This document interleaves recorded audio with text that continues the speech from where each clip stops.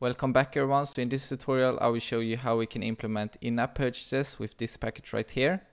Be sure to start him on GitHub. He's doing a fantastic job with this package. And let's just get right into it. Get a free full month of Skillshare and stream more than 18,000 online classes on subjects like design, business and tech. After a while and you feel like this isn't for you, you can always cancel a subscription and not pay anything.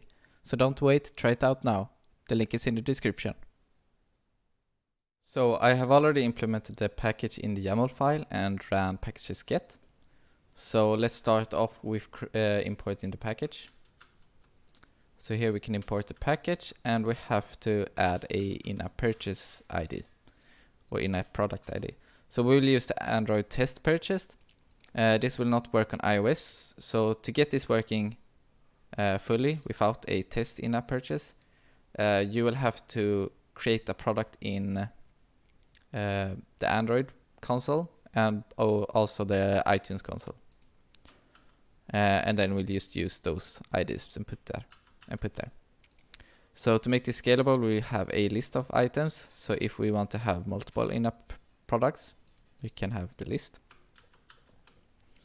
So let's start by overriding our init state and calling our init platform state. So with this, we will call the init connection. So this is necessary for Android, but not iOS. This will check on iOS. This will just check if it's true or false if the device can handle the purchase. And we have to refresh the consumable items. So to make this consumable, we have to refresh them.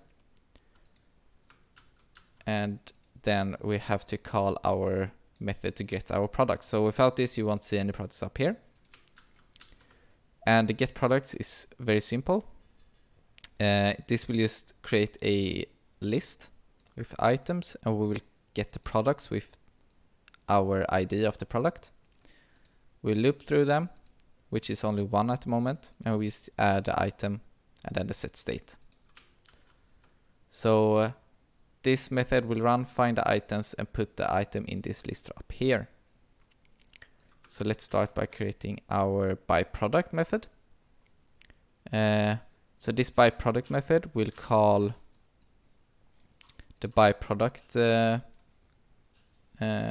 method with the ID of our item. So we pass in our item in the parameter. And then again, we consume all the items so we can purchase again after we have purchased it. So let's start by creating our UI to display this item. So here we have a render button widget, which will be a list of widgets. We will take all the items, which is only one right now. We will map them and return put a container inside this. So for each item, it will add a widget. So right now we will have a container with height of 250 and infinite width, so which will be the device width, and return a card. So let's add that in the body and just hot restart.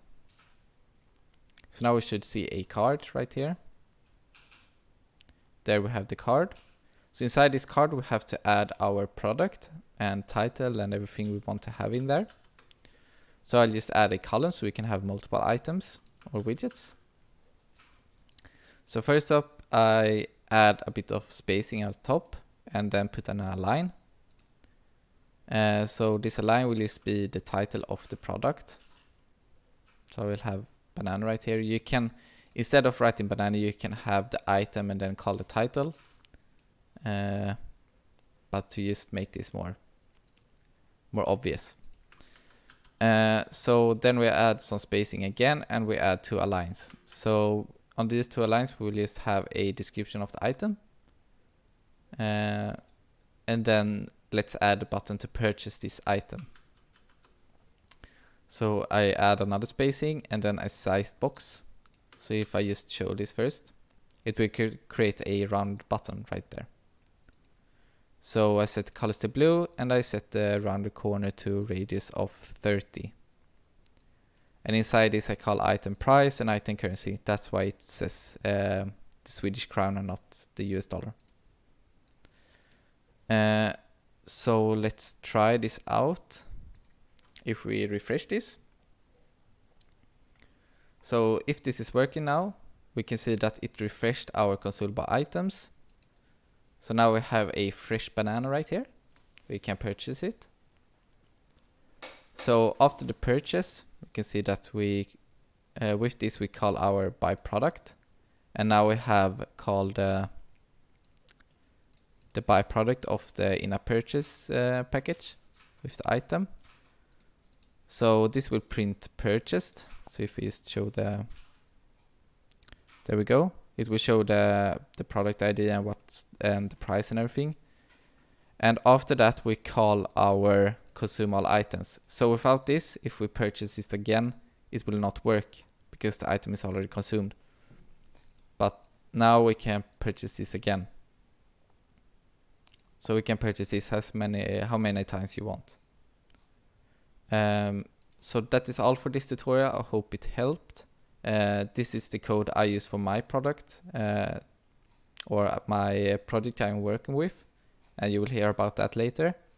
And as always, I'll see you in the next tutorial. Be sure to like the video if you like it and subscribe to not miss any more content. So I'll see you in the next tutorial.